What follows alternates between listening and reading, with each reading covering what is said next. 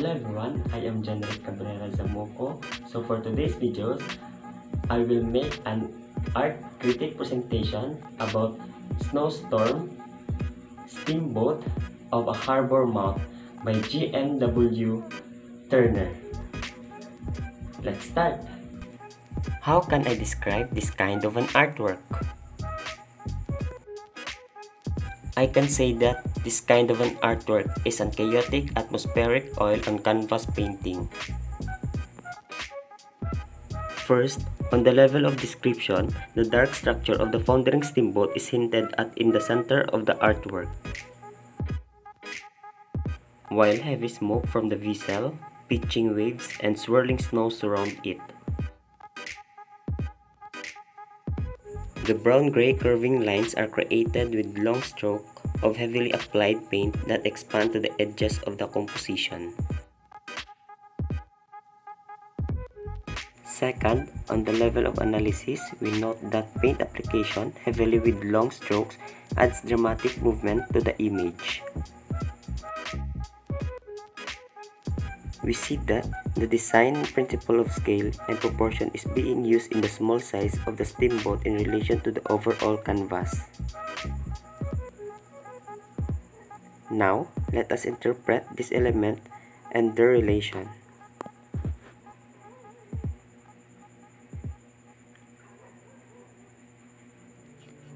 The artist has emphasized the maelstrom of sea, snow, and wind.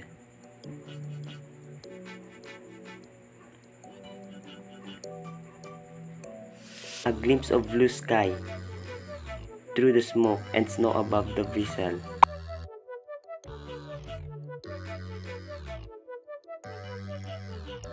This scene is the humanity's struggle for survival against powerful forces of nature.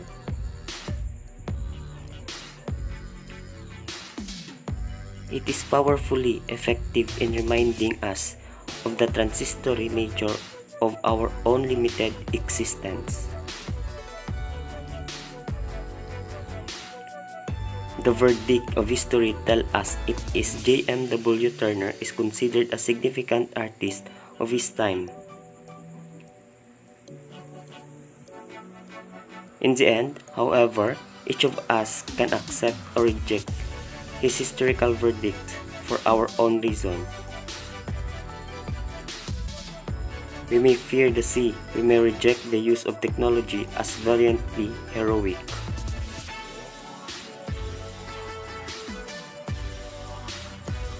We may see the British colonial period as one of appreciation and tyranny, and this work as an illustration of the hubris of that time.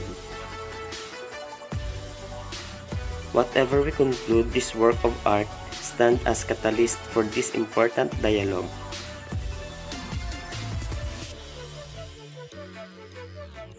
So that's all for today's video. Thank you for listening. God bless.